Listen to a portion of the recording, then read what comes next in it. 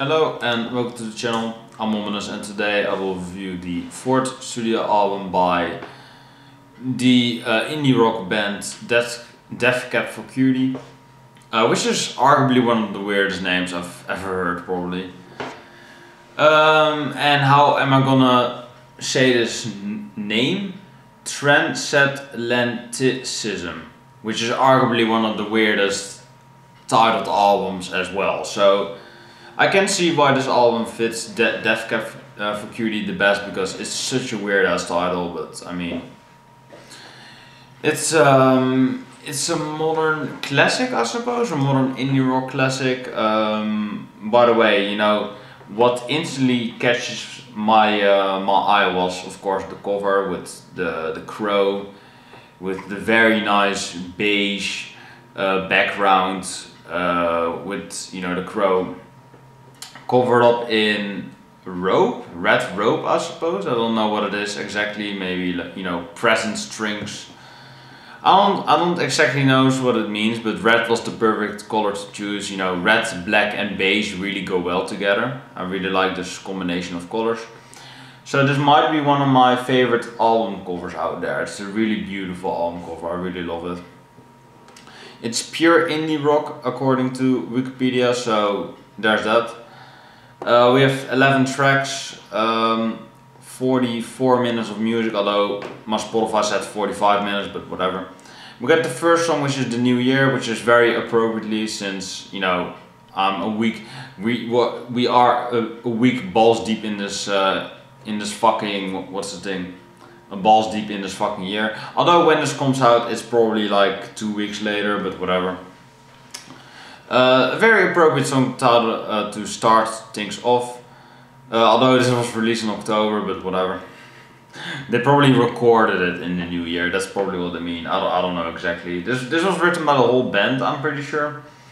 Or no, all lyrics written by Ben Gibbard, who's probably like the nerdy,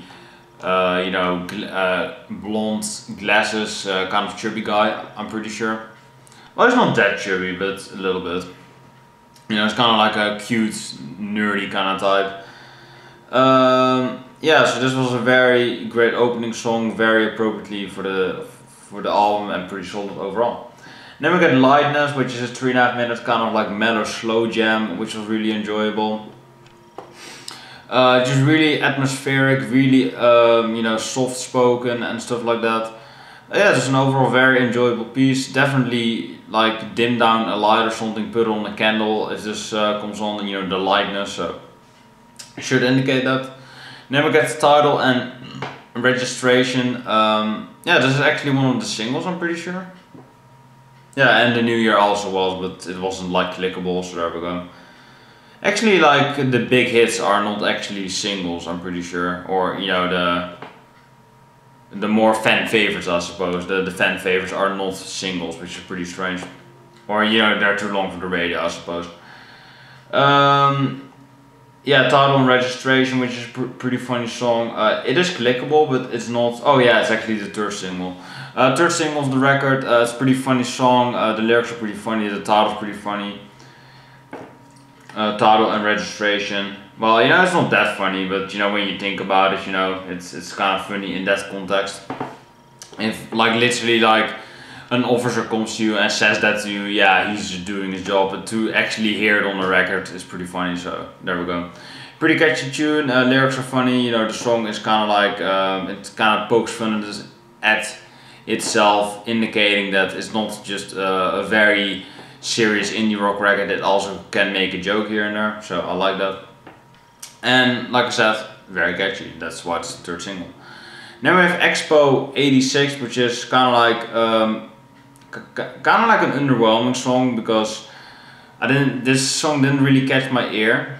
I actually can't even remember that I saw this title, so I probably like overheard it or something, or didn't read it when I was listening to this. So this song kind of went over my head. It was a pretty underwhelming song. I can't really say anything about the song because I don't know, I haven't really listened to it honestly. I have heard it, but it just didn't really catch me, so yeah, it's probably my least favorite of the album. It's arguably one of the least talked about songs on this album because it's between the 2 singles. So there we go. So it's definitely a black sheep of the horde, and you know, not the good kind of black sheep. So there we go. Then we have The Sound of Settling, which is a very catchy track. The band kind of combines more conventional classic rock guitar riffs with some more kind of like mellow slow jams, perfectly blending the two with each other and arguably creating just a very appropriately radio rock song. Very appropriately, the song is 4 minutes long, so, or actually it's 2 minutes long. This song is 2 minutes long. Yeah, and it was a very like brief and catchy song to listen to, and just a very short but pleasant experience. Then we have Tiny Vessels, which is the centerpiece of the record. It is 4 minutes long. This song is actually 4 minutes long. Yeah, pretty solid song. Yeah, there are some very conventional moments on this track. I like the title, Tiny Vessels. It's a good title, I would say. Yeah, you know, just a very enjoyable track. It's also co-written by Harmer, I believe, or it's musically composed by Harmer. Co-written by Harmer. Co-performed, I don't fucking know. Yeah, just a very solid track, although this song also is kind of overshadowed since it is between the single and pretty much the biggest fan favorite of the band's discography, which is the title track, Transatlanticism. Like, that fucking title, mate, kill me. I don't know what that means. If it actually means something, then let me know. I've actually no idea who requested this, like some weird guy with a weird profile picture, but whatever. Like a new fan. Welcome, but you have a weird ass fucking profile picture. I will say that. But I believe it's a parody, so whatever. So this track is almost 8 minutes long, and I'm pretty sure this is the longest Death Cab For Cutie song ever. This gets a lot of like, for me at least, it gets a lot of Steven Wilson vibes out of me. Like the whole composing element and the whole kind of like slow mellow moments, the atmosphere, the singing is very tender and very just very melancholic, I would say, just very calm and depressing to listen to in a good way. So this is definitely my all-time favorite Death Cab For Cutie song because it's just a lengthy song. It's almost an epic. Well, I would say it's an epic because it's borderline 8 minutes long, and even then it's an epic track, so fuck you.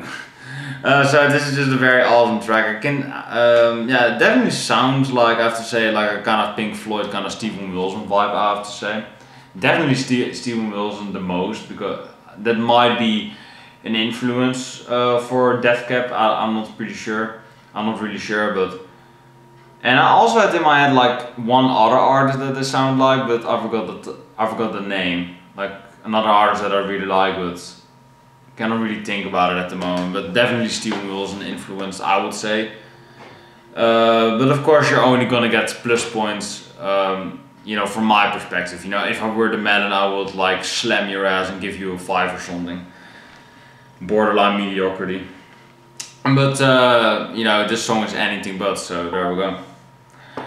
Then we get Passenger Seat. This was a very great song in my opinion. 3 minutes and 41 seconds.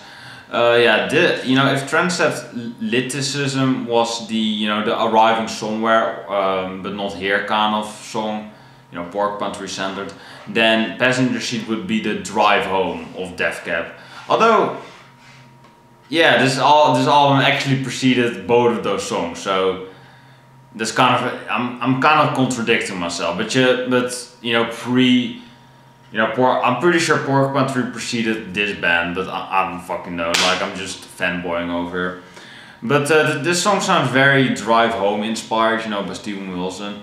And you know, this song came out a decade later, so what the fuck am I saying? But it sounds really like that song, honestly, and I really like. That's one of my all-time favorite songs. And Passenger Seat might be my second favorite song of the album because it just sounds very chill and mellow and just chill to the bone. It's a very great track, a lot of great atmosphere to it. Arguably the greatest atmosphere on the record yet, which you're probably not gonna top, but you know, you can always try. Then we get Death of an Inferior Decorator, which is a very interesting title, I have to say. It's a very kind of like avant-garde kind of track. It still is a pretty, you know, it still is a kind of indie rock track, of course, but it has some avant-garde influences in there a little bit, which I really like. I really like that the band blends those things in to experiment with different sounds. So that is definitely a good part on their part. So there we go. There's definitely a good sound on their part, that's what I'm trying to say. Then we have We Looked Like Giants, and I think this is kind of like the band indicating that we're looking like a rich, wealthy, big rock and roll band or something, but we're actually kind of like an obscure indie rock band. I think that's what they're trying to say here. I'm not sure. It's 5.5 minutes long, and it's the second longest song after the title track, which I'm not going to say again because it's just a dumbass title. It's not dumb, but it's such an overly complicated title. Like, what the fuck. Yeah, very well, relatable for them kind of song. They fucking wrote it, so there we go. It's actually written by the whole band, actually, by Gibbard, Harmer, McGurr, and Walla. Great names. So this was a very yeah, it was just a very appropriate song for the band, very relatable for their part, but you know, nobody else could relate to it since nobody, or well, yeah, actually quite some people could relate to it because most bands are pretty indie, like indie obscure, and you know, some bands actually look like big giant rock bands. We look like giants, but you know, in reality, you're just a small shitty band playing pubs in a local bar or something, like fuck no. So if you can't relate with the song, then yeah, you're probably like the next Led Zeppelin, you're the next Pink Floyd or whatever, or the next Queen, you know. And then we have the last track, which is A Lack of Color, and actually when I heard this track I was just in trance. I was just like enjoying myself, just very like laid back, just doing my thing, and I was like really enjoying myself with this track. Like it is 3.5 minutes long. It's just kind of like a nice guitar riff in the back. It's just, you know, Gibbard's vocals are just very soothing and relaxing to listen to. It was just a very relaxing track to listen to in general, so I really like this. And when it ended I was like, oh shit, this album is over. I was like really enjoying myself, so that's always a good, you know, a good thing to notice about a record, that you know, it ends and you want more, so that's a good thing with this record. Yeah, the only really flaws that I have with this record is that Expo 86 is not really a good song. Death of an Inferior Decorator and We Look Like Giants are not, they are not terrible tracks, but they are kind of like, you know, they are still good though, but they're not as good as the other tracks. The other tracks are great, and Expo 86 is my least favorite track, so. But outside of that, I really love every song on this record, so it's a near flawless record for me, so I'm gonna give it a 9.4. I was gonna give it an 8.9, but I really like this album, so yeah. That is Death Cab For Cutie. I actually thought that this record was requested way earlier, but I might have forgot it, since my fans are fan of Death Cab For Cutie, if that makes sense. Personally, I think, yeah. I was thinking to myself, they sound like Steven Wilson and Weezer. Like, yeah, there are kind of like some Weezer vibes in this band. Like the nerdy vibe, the indie rock kind of, you know, influence. Although Weezer isn't indie rock, but they kind of sound like indie rock nowadays, I would say. A little bit, but you know, they're more of an alternative rock power pop band, pop punk if you want to call it, you know, a little bit. They have a little bit of everything about that, so there we go. Yeah, so they kind of bring like two very like opposite spectrums of each other, you know, Steven Wilson and Weezer, like two acts that would never collide, I would say.